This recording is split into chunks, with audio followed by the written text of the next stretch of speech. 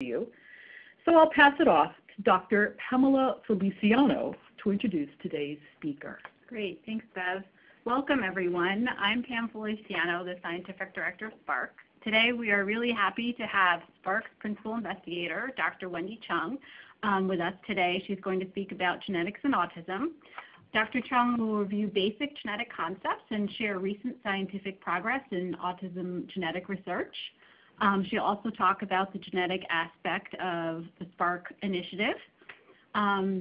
Dr. Chung is a clinical and molecular geneticist. She received her MD from Cornell University and a Ph.D. in genetics from Rockefeller University in New York City. She currently directs the clinical genetics program at Columbia University, and she's a renowned clinician, teacher, and mentor. And in 2014, she delivered a really popular TED Talk, What We Know About Autism. It's our extreme pleasure to have Wendy with us here today. So without further ado, please take it away. Thank you, Pam.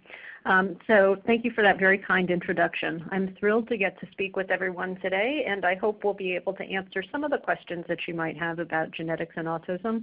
Undoubtedly, we don't have all the answers yet, and that's actually part of the excitement about Spark, is being able to work together to come up with some of the answers to questions that we don't yet have answers to. So we're going to start today with what we do know about autism, and this includes many things that are genetic. We also appreciate that there are some things that we don't know all the answers to, and as I said, that's what Spark is about, is to answer those questions. The first point that I want to make is that autism is not just one condition. It's actually quite very interesting as well as complex and quite really challenging at sometimes for some individuals. When we think about this, everyone with autism shares some similarities. They share some similarities in what we call the core symptoms, some challenges in terms of social interactions, in some cases the need for sameness or being able to have certain consistency, as well as having some behaviors that may be stereotypical or that may be quite repetitive. On the other hand, individuals with autism, although they may share some of those same core features, may have different challenges that may be different between individuals with autism. We use one term to describe all these individuals, but yet, as I said, the challenges for any one person, even within one family, can be quite different. There are some individuals who are really quite gifted, that really have amazing and incredible talents, that can do very specific things, really even much, much better than I can and many others can. And it's really, they are blessed in terms of having some of those talents. Other individuals may have particular challenges in terms of behaviors, including things like anxiety or being quite anxious, may have problems with sleep, which may be disrupted sleep or inconsistent sleep patterns. They have problems with attending or attention deficit, or what we'll say for short is ADHD, attention deficit hyperactivity disorder. So these challenges can be quite a few different challenges. And as I said, they may change even over the life course, so that one person may have some of these challenges at younger ages. Some of them may resolve or get better, and in some cases they may change as we move into adolescence or young adulthood. In addition, some individuals will have specific medical challenges as well, and seizures or epilepsy or gastrointestinal problems can be some of those challenges. As we start talking about the different genetic forms, if you will, the different genetic subtypes of autism, one of the things we realize is that some of those challenges may be more common within some of those subtypes than others. And to a certain extent, understanding a category of autism, a genetic category of autism, may help, in fact, to predict what some of those challenges may be, but also we hope, more importantly, to be able to start trying to deal successfully with some of those challenges. And let me move to the next slide. So let's start talking about some of the genetic aspects of autism. So as a geneticist, when we try and think about whether or not a condition, in fact, has an underlying genetic basis for some or all individuals, one of the things we do is we look in families. So we look in families, and in some cases there are particular types of families which can actually answer some of these questions in a very robust scientific way. One of the ways we do this is to look at identical twins. So you'll see here these cute guys on the left here. Identical twins are very unique in the sense that they share the same intrauterine environment, they're in the same womb, and they also share the same genetic information. But what's different about them is once they're born, they are exposed to different things. They're exposed to different things in terms of potentially different, even if they're raised in the same household, they may get infections, they may go to school in different places, they may grow up in different places once they get beyond a certain age. And so there may be different environmental exposures, so that even though their genes might be the same, there might be other factors that are changing. In fact, when we look at those identical twins, the likelihood of one twin having autism if the other twin already we know has autism is about 77%. So you can look at that in one of two ways. One way of looking at it is that number is very high. That is, that if one identical twin has autism, it's more likely than not that the other twin will get that diagnosis at some point. On the other hand, the contrast to me is that even though this number of 77% is high, that number is not 100%. So in other words, if it were all about the genes, if one twin had autism, the other twin should have autism. And so that tells me as a geneticist that it's not all about the genes. Genes are an important component to this, certainly, but it's not all about the genes. Let's take another type of twins, in this case non-identical twins or fraternal twins. And in this particular case, again, for fraternal twins who share the same womb, so before they're born they in fact are exposed to many of the same things, but their genetic information is only about 50% identical. So unlike identical twins that are 100% identical, fraternal twins share about 50% of their genetic information. And again, their concordance rate, or the likelihood if one twin has autism, it's only about 31% that the other twin will have autism. Again, much, much lower than for identical twins. But the interesting contrast to me is if you look at siblings. So in this particular case, fraternal twins are a very specific type of sibling. They're exposed to many of the same environmental things, either prenatally or after the baby's born. In contrast, siblings, for instance, might be raised in the same household, but they might have different exposures before they're born while they're still in the womb. And depending on exactly how far apart they are in age, they might have different exposures in terms of either infections or some of the other things in the environment they're exposed to. And look at this number by comparison. For siblings, there's only about 20% chance that if one sibling has autism, the other sibling will have autism. Now for these siblings, remember that they also share 50% of their genetic information, just like the fraternal twins, but this number of 20% is clearly lower than 31%, suggesting to me at least that some of these shared environmental factors before birth as well as after birth may be playing an important role in the fraternal twins, more so even than we see, for instance, in siblings. And of course, in the general population, for round numbers, the frequency of autism by comparison is about 1%. So when we think about that, I hope you'll understand where I'm coming from to say that at least genetics, for some individuals, are part of the answer to what causes autism. And so in looking at this, this is what we're talking about on the left. These genetic factors in some individuals can be an important cause of autism, but it's certainly not the only cause that we see of autism. There are certainly other, I'm just going to call them environmental factors, but other things that are not encoded in the genes that are exposures that we have over our lifetime. These exposures, as we were talking about, can happen even before birth. So this is meant to be in the womb, and here's the umbilical cord here. Exposures that the mother may have in terms of either infections, if the mother is ill during the pregnancy, medications that the mother may be exposed to, and we know specifically about one type of anti-seizure medication called valproic acid. Even in terms of some of the vitamins or the nutritional factors that a mother may be taking while she's pregnant, amounts of folic acid during the pregnancy, all of these factors can be important in terms of the developing brain before the baby's even born. There may be other factors as well, either before birth or after birth, other chemicals that may be in the environment, other infections that a growing child may be exposed to, other pollutants, and in fact, there's probably a complex interplay between both the genes as well as these exposures. That is, that it may be certain individuals, a combination of a genetic predisposition with just the right exposure in terms of over the life course. Those two together may actually work or be the answer in terms of not just being one single answer, but a combination of the answers for certain individuals.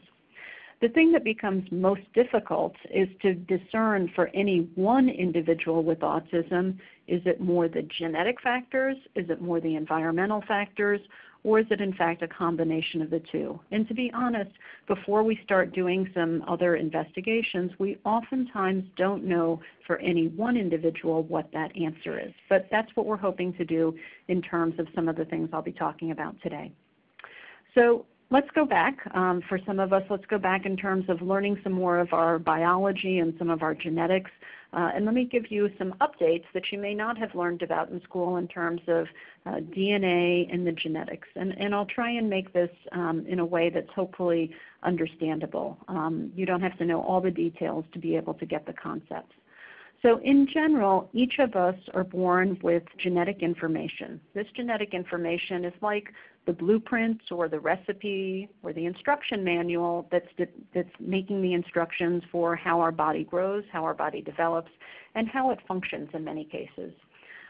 Our genetic information is quite complicated in the sense that we have over 20,000 different genes that encode information, everything from our hair color to our eye color, and to a certain extent, some conditions like autism.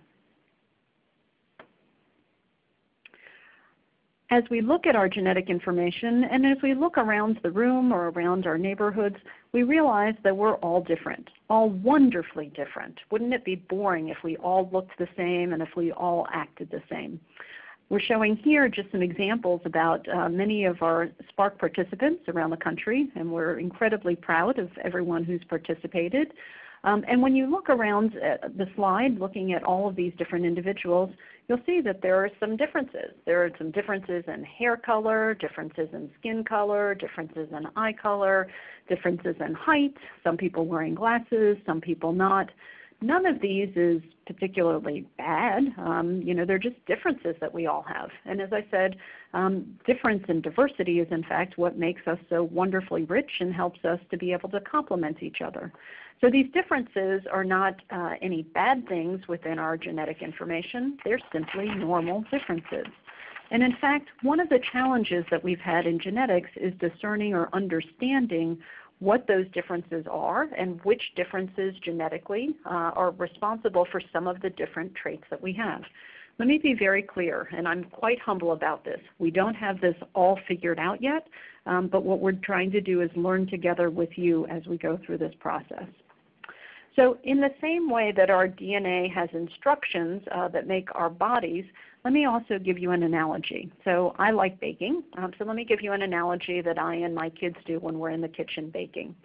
So I will follow a recipe, and this weekend we made chocolate chip cookies. And so in the chocolate chip cookie recipe, we need to have some flour, some sugar, some butter, and to make chocolate chip cookies, you need to have chocolate chips. On the other hand, my kids like to be able to be creative, and sometimes they change recipes on me. So in fact, one of the ways that we've changed our recipe is to, instead of using chocolate chips, sometimes we like putting raisins in our cookies. And when we put raisins in our cookies, we still have delicious cookies that I eat way too many of, I must admit. But we still have delicious cookies. They look wonderful. They taste wonderful. But admittedly, those cookies with raisins taste a little bit different than our chocolate chip cookies. And again, to me, this is similar in terms of some of our differences in hair color and eye color and skin color. They're differences, but none of them cause us any problems. They simply make a slightly different taste to our cookies. On the other hand, my trickster son, sometimes he likes playing jokes on me. And if he were to play a joke on me and substitute in our sugar jar salt instead of that, and if I were to put a whole cup of salt into those cookies instead of a cup of sugar, I can guarantee you those would not be the tastiest of cookies. And in some ways, that's what happens when we have certain genetic differences. They have effects that are really significant effects in terms of how our body works. They're still wonderful people that have these genetic differences, but they can make life a little bit more challenging. And that's what we're talking about for some individuals with autism, is that they may have some of these genetic differences that can make life a little bit more challenging. One of the challenges for us as medical geneticists is when we try to understand all of this genetic information, we're looking at literally 3 billion alphabet letters and trying to figure out and make sense of all of it. And it looks kind of like this gobbledygook that you're seeing on the screen here. If you look at this, you might start trying to read this and say, W, pod, question mark, AM, F, K, W, what in the world is she talking about? That looks like gobbledygook. I can't understand anything about what this means. And in fact, sometimes when we look at the genetic information, it's similarly confusing. On the other hand, we get certain clarity because we don't understand all 3 billion letters yet, for sure, but we do understand a portion of the information. And a portion of the information, these little gold words that I've highlighted here, are little bits of information that get cut and pasted together and actually get made into many of the proteins and other portions of our body that ultimately make things like our hair, our eyes, our brains, our big toes. But these are the instructions that make all of this together. And so now it's easier to read and understand. 7 years ago, and here we can see information that now makes a lot more sense. And we tend to focus on this information that we understand. I'm not saying that it's all the information that eventually we need to understand, but this is at least the beginning of our understanding of what this genetic information means about coding some of our differences. And I'm going to come back to this because we've taken a shortcut as we've done the genetics and made a shortcut to look at approximately that 2% of the information that I highlighted in gold. As we do that and realizing that we still don't know what all of that information or what all of those genes do, we also use another way to be able to interpret information, which is that we look at not just one individual with autism, but we actually take the power of the family to understand that better. I'm going to get to it in just one second, but by being able to look at a combination of the father, the mother, and the individual with autism, all together, using it as a family unit actually gives us much, much more power to interpret and understand what that genetic information means. And I'll get to it in just a second, but that's the reason why we keep bugging you. Will you please send in not just the saliva sample from the individual with autism, but also send that sample in from the mother and the father, because as I'll show you, that helps us immensely to be able to understand and interpret the differences between some of those things that are really benign or normal changes in hair color or eye color from some of the ones that are much more meaningful, such as the genes and the genetic variants that cause autism. So let me help understand why the families are so important as we go through this analysis. And again, this information can be helpful as we're trying to give you back as individuals within SPARC information that would be, as I call it, news you can use, information that I hope will be meaningful to your families as we try and understand what's causing autism. So the first thing is something that maybe doesn't make sense when you first think about it, but I hope as we talk through it, it'll make more sense. And that is that an individual with autism could have a genetic reason why they have autism, but it might not be inherited or passed down from the mother or the father. So even though, as I've shown in this cartoon here, the mother and the father pass down their genetic information through the egg and through the sperm, it is possible for a child to have some genetic information that started brand new with them. Each of us, when we have children, each of our children has some genetic information that is unique to the child, that is not present in the mother and not present in the father. So just because we are humans and we are not perfect when we make our children, and I can speak for my own children that we've actually looked at this, there are about 70 genetic changes that are present in a child, not present in either parent. For individuals with autism, some individuals with autism, what's different is that genetic change may land in one of the genes that causes autism, one of the genes that makes the brain work differently. And if that de novo or new genetic change is in one of those genes, there might be no family history of autism. That is, no one in the family has autism because no one else besides that one child has that genetic change, but it still could be genetic. So again, this is one of these circumstances where there is something that could be in the genes, but it may not be passed down in the family, and therefore it might feel like it's coming out of the blue. No one else in the family has that family history of autism. That's important, and let me just go back for 1 second. It's important for families to know about this case because some families, not all families, but some families want to know, could I have another child with autism in the future? Could some of my children be at risk to have autism? Could my child with autism have another child with autism in the future? And that helps inform that or answer that question. On the other hand, there are other families in which these genes may actually be passed down from one generation to another. And I'm not going to get deep into the details, but as an example, there are some genes that are along the X chromosome. And for those of you who may remember some of your biology, for women or for girls, we have 2 X chromosomes shown here. And for males or men, they have 1 X chromosome and 1 Y chromosome. There are a small number of autism genes that are located on the X chromosome, and I've shown that with a star here. For some families, that X chromosome with the autism gene can get passed down from a mother to either her daughter, as I've shown here, or her son. But for her daughter, who has another X chromosome to help and be able to support her, she may not have symptoms of autism. However, for her little boy, who doesn't have that extra copy of the X chromosome to support him, he may have some autistic features. And this is important to know, as I said, within families, because within these families there may be more than one child who ultimately develops autism. And then finally, as just one other quick example, there are some genes for autism that, as I say, take 2 to tango. It takes a combination of genetic information from the father as well as some genetic information from the mother together, and only when it's together that increases the risk of autism for a child.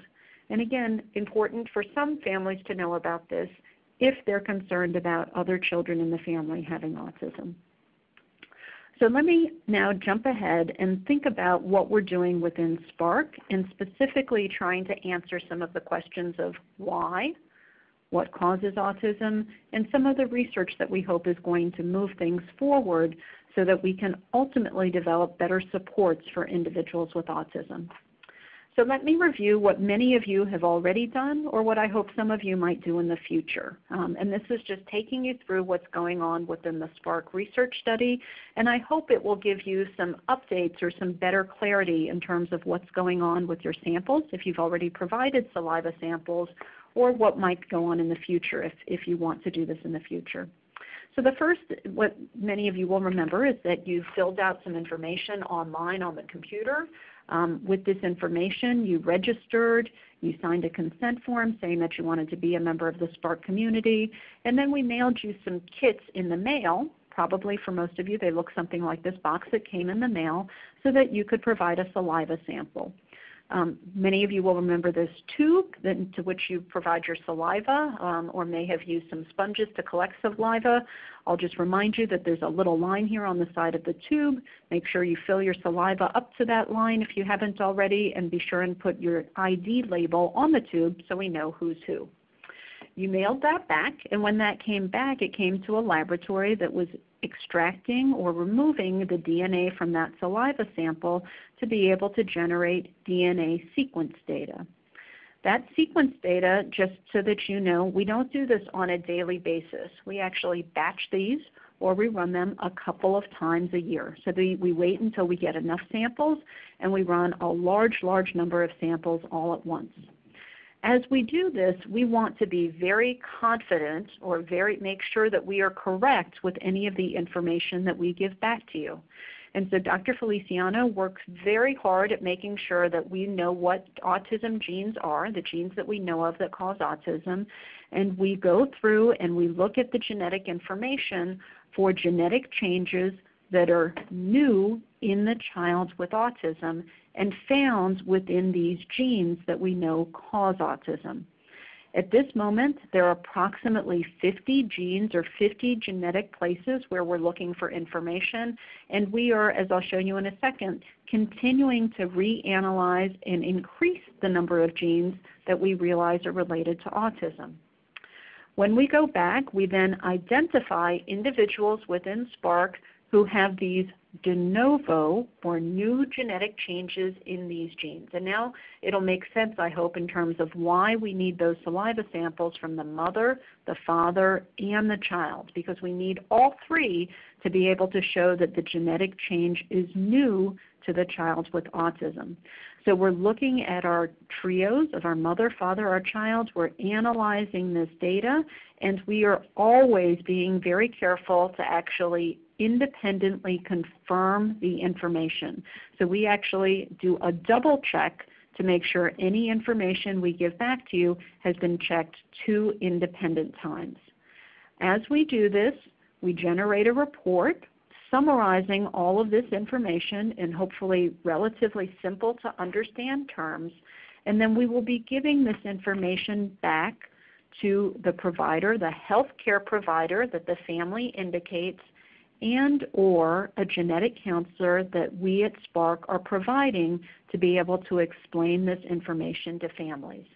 We hope that as we return this information to you, it is something that's helpful, as well as I'll show you, helps to provide some more specific information in the future for you. As we do this, though, this is not a one and done, and I want to draw your attention to segment number 5 here. That is that even though we generate the genetic data once, we look at it again and again and again, because we don't know everything, and we know we don't know everything. We are learning together, and we are increasing the number of genes that are related to autism over time. Through SPARC, through putting everyone's information together, we are learning to the point that we can identify new genes for autism. And as we identify these new genes for autism, once a year we are committed to making sure that what we learn is returned to you as participants within SPARC. And so as we're going through, even if we don't find an answer for you in the first year, we hope that over time a larger percentage of you will get answers as we go through this process. So as we do this, we've just put in a relatively quick sort of history lesson for you in terms of autism for the purpose that I wanted you to realize that things don't happen overnight. It wasn't until 1943 when Leo Kanner actually first described autism, and from that time it took until 1991 until we had the first gene, in this particular case a gene for Fragile X associated with autism. Since that time we've had other genes that have been identified, and I have to say there's been a real explosion in terms of our understanding for genetics, so that, as I said, now we're well over 50 and probably counting on a daily basis the number of additional genes that we're identifying with autism. I also want to bring your attention to that it's not just all about finding genes or looking for genes, but the whole point in this is to try and develop better supports and better treatments for individuals with autism. And so in 2006 was the first FDA-approved medication that helps treat some of the symptoms of autism. This treatment for irritability is risperidone. But I also want to emphasize that we are far from having everything in our toolbox that we need, everything in terms of educational supports, behavioral supports, treatments, medications. We still have a long way to go. And we hope that, again, with the initiation of SPARC in 2016, that this will help support the next wave that we need in terms of developing new treatments or new supports. So let me also help to set some expectations. Will this be everyone, for instance, in SPARC that actually gets a genetic answer? I hope you'll understand that the answer to that is no. In part that's no, because not everyone is going to have a gene that's caused their autism. In part, it's not no right away, at least, because we clearly don't know all the genetic factors that are contributing to autism. But to give you some sense, from what we've started looking at within SPARK, within this first year, I'm expecting that approximately 5 to 10% of our families who have provided a mother, father, and child will have an identifiable single genetic factor that we can point to as being a major contributor to the cause of autism in that family.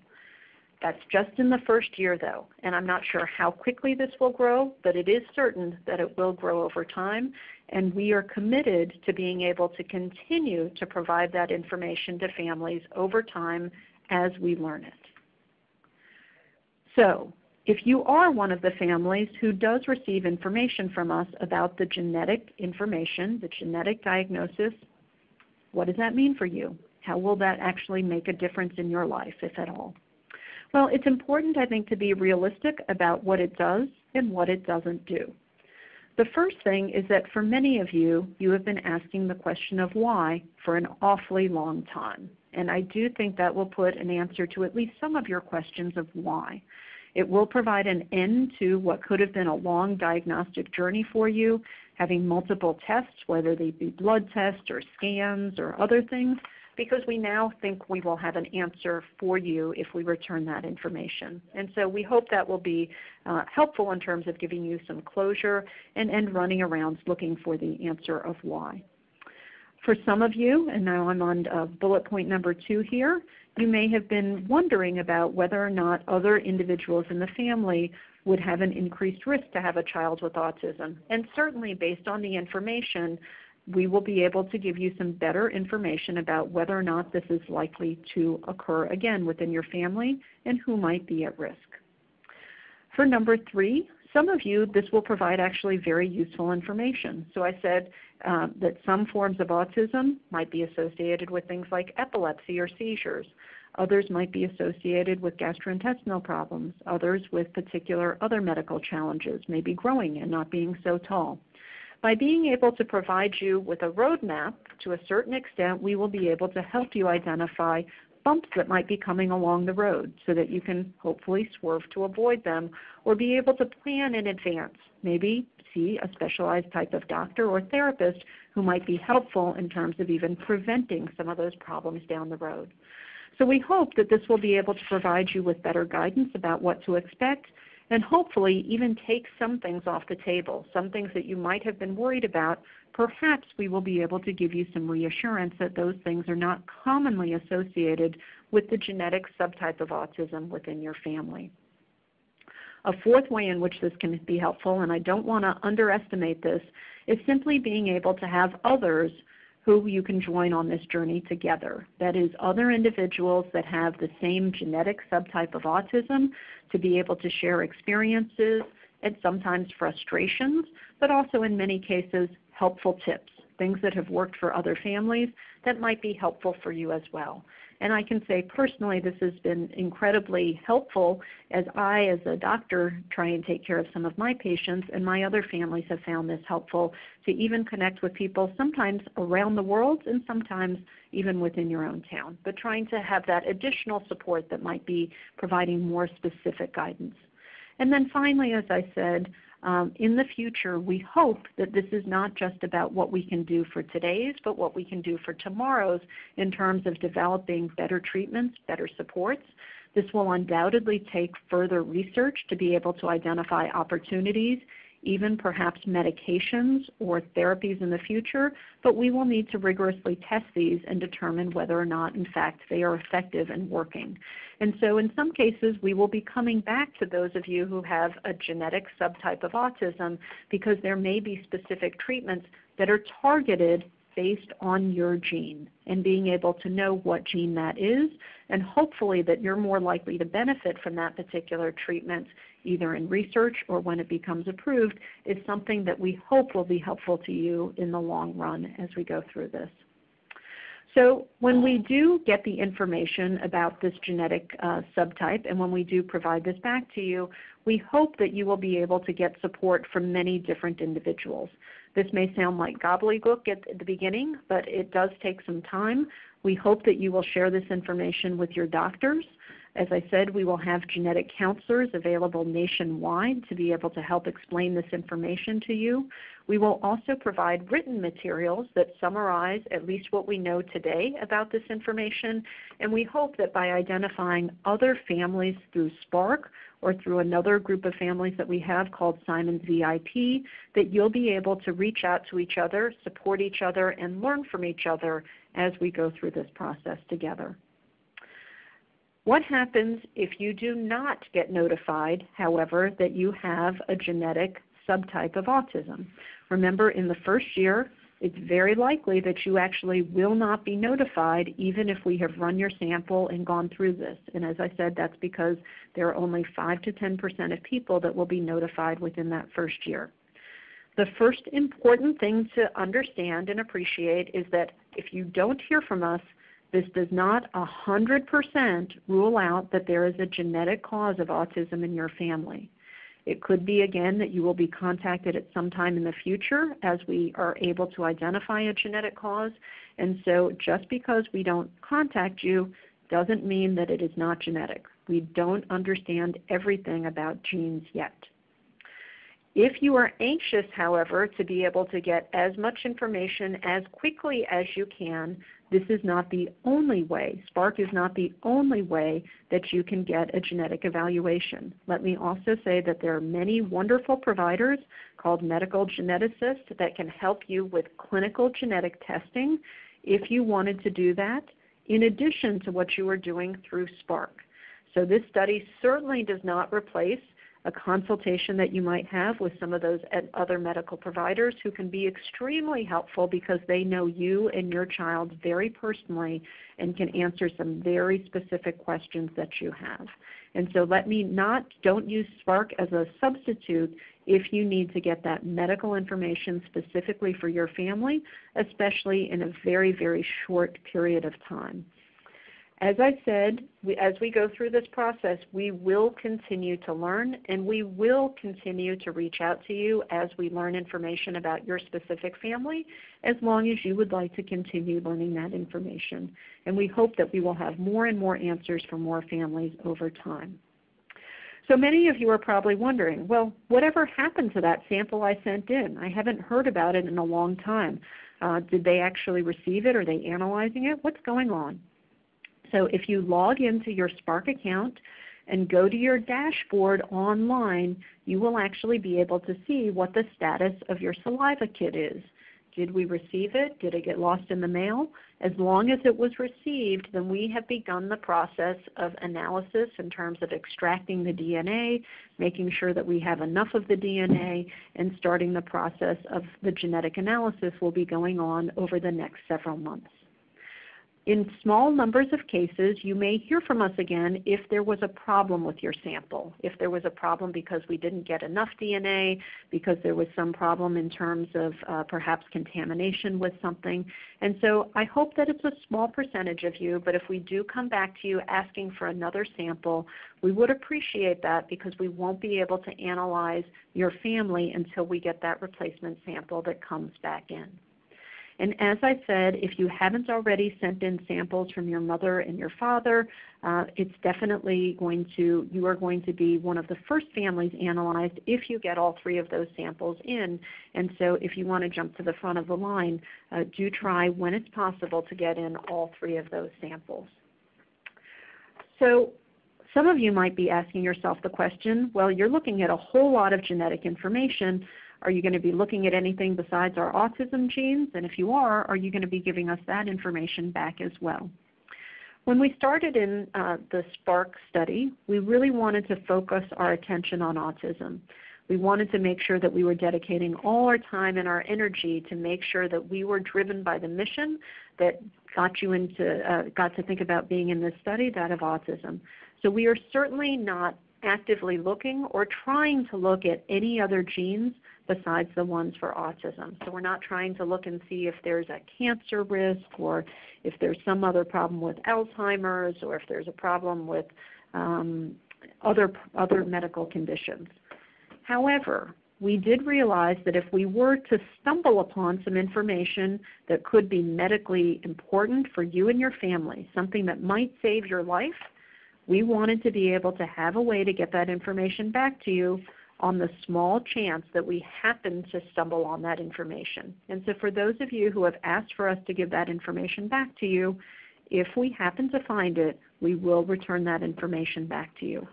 This is limited to information where we do think it makes a big impact, something that could be life-saving, such as a risk of a problem with your heart, where we could be able to hopefully keep your family healthy. But again, I want to emphasize that this is not something we are actively trying to do, and we don't expect it to happen very many times. So if there is a family history or something that you're worried about in terms of one other genetic condition besides autism, I encourage you to see one of your own healthcare providers about that. So do make sure that you get that information through some other way. So let me just take a couple minutes to summarize and say that as I hope you've been learning through the webinar today, there are many, many different subtypes of autism with many different causes. Some of those are genetic, but many of those we don't know yet what they are. There are also environmental exposures that may be the cause of autism. And I just want to say that one of the things we're dedicated to within Spark is learning about all of those aspects, the genes and all of those other exposures. And we're going to be coming back to you to help us come up with those answers through questionnaires in the future. By participating in Spark, if we do identify the gene for autism in your family, we certainly want to get that information out to you. We want to be certain that that information is accurate and correct, and we want to make sure that as we supply you with that information, we give you the tools to understand what it means for you and for your family. There's a long road ahead, though, and as we find these genetic causes, it may not immediately lead to a change in your treatment or even something like a new medication, and definitely not a cure. So I do want to be reasonable and set expectations about this. It will be a longer journey ahead of us, one that we are dedicated to going forward with and making sure that we continue to invest in the research that we need to realize those promises, but we do know that it's going to take time. We hope that as we do identify some of those opportunities through some of the new genes that we're identifying, we hope that you'll continue working with us and participating in those future research studies that are going to benefit, we hope, many, many members of the Spark community. So let me stop here and see if we have some questions that have come up through the webinar. Okay, there have been a lot of questions submitted. One of them is, someone has heard that 500 genes cause autism, so why do we only look at 50 of them? That's a very good question. So we have come up with some mathematical models and calculations to estimate the number of genes that we think should be involved in autism. And the current calculations estimate that this number is about 500. It could be a little bit more, it could be a little bit less. Right now this is just an estimate. As I said, as we go through, we have been identifying one by one, and right now the number is up to 50, but I have a feeling that number is going to increase within the next 6 months substantially, the number of genes that are involved. And as we do this, we use statistical analysis by comparing not just individual families with autism, but actually comparing other individuals, to be really rigorous, to make sure that, as I said, as we give you this information back, that we won't have what we call false positives or mistakes where we tell you we have your autism gene and in fact we're wrong. So as we're doing this, we're being quite careful. Dr. Feliciano is really, really working hard at this and making sure she's leading the team that's doing this and doing a great job. And as I said, I'm sure this number will increase to 100 before long. I think it'll take us a long time to get to 500, but that's what we're about, is trying to move that needle upwards. Great, great. Someone asked, how can de novo mutations be avoided? This is a good question too. The bottom line is I don't think they can entirely be avoided. In fact, as I said, for any of us, when you think about this, when we have a child, we have 3 billion letters that we have to copy over, 3 billion letters of our instruction. We actually have what we call ways that they're almost like spell checkers, like you've got on your computer. We have spell checkers in our cells to be able to catch a huge number of the mistakes that we make, but we're humans. None of us is perfect, and each one of us make a certain number of these mistakes every time we have a child. So there are no ways, and I should say that when this happens, this is no fault. There's not anything that anyone intentionally did that caused this. It wasn't an exposure to an insecticide or medication or a glass of wine that someone had that might have caused this. These things just happen to all of us. It just happens to be particularly, the luck of the draw, essentially, where those genetic changes happen to land and if they land in an autism gene. Right. Okay, someone asked about genetic testing. So if they're a parent with a child with autism and they're planning for another child, should they do genetic testing, and why, and what would be the benefits? Okay, so genetic testing is available. It is covered oftentimes by insurance, but I would recommend that you see a doctor that really knows what test to order and make sure that it gets done correctly. That's oftentimes, although not always, by someone like a medical geneticist, a child neurologist, some psychiatrists feel comfortable doing this, but individuals that really know what test to order and make sure that the appropriate test gets done and interpreted correctly. For those of you who might be out there who are thinking about another child and want to do this in the relatively near term, so you're thinking about the next, for instance, 3 to 6 months, you want to get the ball rolling on things, seeing a medical geneticist may be helpful to be able to do in addition to what you're doing in Spark. If you happen to get the same answer through both, that's wonderful. But one of the things about Spark is, as I was saying, we can't always predict when that's going to happen, and there are other people around you in your community who can be helpful to address some of their short-term questions that you might have in terms of making family planning decisions. And so there are ways to go online, figure out through your nearest medical center, or if you talk to your primary care doctor, they can steer you in the direction of a child neurologist, developmental pediatrician, geneticist who may be able to help. Great. Okay, we got this particular question several times. So in families where there are multiple children with autism, they've been getting the advice from doctors that it's not genetic, that it's just the luck of the draw, and people are asking, is that true? Is it likely that autism is genetic, or is it more likely that it's genetic in families with multiple affected children? So that's a very good question. Strictly speaking, when we do see autism clustering within families, I can't guarantee it's genetic. So let me be very clear, because there could be things that an entire family is exposed to in terms of environmental exposures.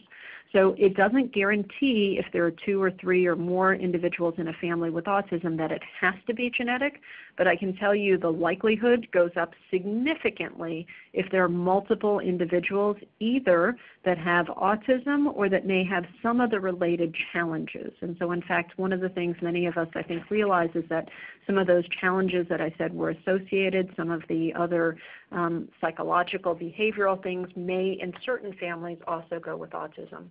The one other thing that's confusing sometimes is that autism may not just be one single gene within a family. It actually may be a combination of several different genetic factors acting together, and as I said, it may also be a contribution of some of the things in terms of either before birth or after birth with other exposures. But definitely when you see, especially if you see large numbers, 3, 4, 5 individuals, and especially amongst close relatives like siblings, then it becomes more likely that it's related to autism genes. Great. This is also another question we received multiple times. People are asking if there's an autistic individual in the family, are there other diseases that are correlated with that in the immediate family? So within individuals with autism, there are certain other, especially brain differences that we oftentimes see, and I illustrated a couple of those. Some of those that are important are things like epilepsy or seizures. There are also some other related conditions that may be, for instance, developmental delays or problems in terms of speech delay, or even in certain individuals, intellectual disability that can be associated with autism. For other individuals, there may, with certain forms of autism, be other problems that are more what I would call medical, in the sense that certain people can have differences in the way their bodies look. As an example, they may be relatively shorter than other family members. They may have differences in head sizes. Their head size or their hat size may be particularly smaller or even larger. And certain individuals may also have differences in terms of being born with structural differences in their bodies. So they may be born with what we often call congenital or birth anomalies, or for instance, a hole in the heart, or something that may be different about how their intestinal tract was put together. So there may be all of these different differences that can go with different of these subtypes of autism. Again, as we have more information about which subtype it is, we can oftentimes be more accurate in terms of predicting what these associated features are. Okay. Here's a question. So one person is asking about identical twins and noticed on your slide that there's only 71% concordance and wants to know why. Could it be factors like weight, like there's one twin who weighed a lot less than the other, would that twin have been more fragile to or more susceptible to environmental exposures that led to the autism in one and not the other? Yeah, that's a great question, and I have to say one of the real opportunities for us in Spark that we've realized is just how many twins we have in Spark. So for those of you that are twins out there, you actually hold some potential answers to some of these questions yourselves, and we'll probably be coming back to you at some point. So identical twins are interesting.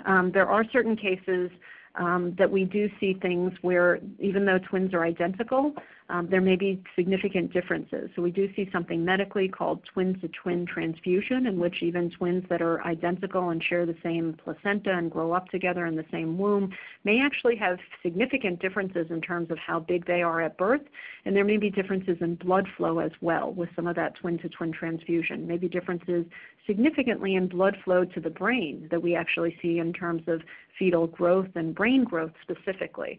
So there may be, if you will, that may account for some of the differences that we see between twins. There also can be, even though twins oftentimes, although not always, grow up within the same household, you can imagine it's oftentimes the case if one person in the family gets a bug, other people in the family get the bug a little bit later. But we don't all react to the bug in the same way. And it's not, we don't always understand why that is. But there are particularly vulnerable times in life, in particular when the brain is developing and growing, oftentimes within the first 3 years of life, that if that infection should have effects on terms of how that brain is growing and developing, they may be different between one twin or another. And even though both twins might have the same cold, it might have different effects in terms of parts of the body that it's having a greater effect on. So the bottom line is we truly don't know the answer. And I'm not embarrassed to say, but honest to say that there are a lot of things we don't know the answer to, and we're going to learn them together. Great. Okay, a couple more questions. Someone says, my sibling has autism. What are the chances that I'm a carrier that could cause autism in my children? So that's a very good question. And some of these, when it get into specific details, remember that if you see your own doctors that know your specifics of your particular family, you may be able to get some better, more accurate, I should say, information. So number one is that we realize that there are gender differences in autism, that in general we see about 4 to 1 the number of males compared to females with autism. And this is a little bit of a, twisting your brain for a second, so apologize the brain exercise. But if the individual in autism in your family, if that sibling is a female, then there is a greater likelihood that there is a genetic factor if the individual in your family is the female. Greater likelihood that there's a genetic factor, and that may be even just one genetic factor that it's accounting for this. So if that is the case within your family, there is a higher risk of having a gene within your family. The thing that's a little bit convoluted now, though, is many of those genetic factors will only be seen in that individual with autism. You as the sibling may not carry that same genetic factor. So it gets to be a little bit more specific in terms of some of the gender issues. What's the gender, what's the sex of the individual with autism, what's the gender of the individual, the sibling who doesn't have autism. You need to take that into account. In general, there are some other factors in terms of, for instance, how significant the autism is, and if it tends to be an individual with autism that also has some other challenges like intellectual disability, if they happen to be nonverbal in terms of being more impacted or more challenged with some of the cognitive issues, then there's a greater likelihood that there's a single genetic factor in those individuals.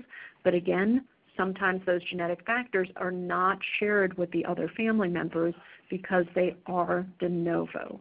And so within this, it becomes a slightly more complicated discussion than just simply being able to say there's one easy number and it's 4%.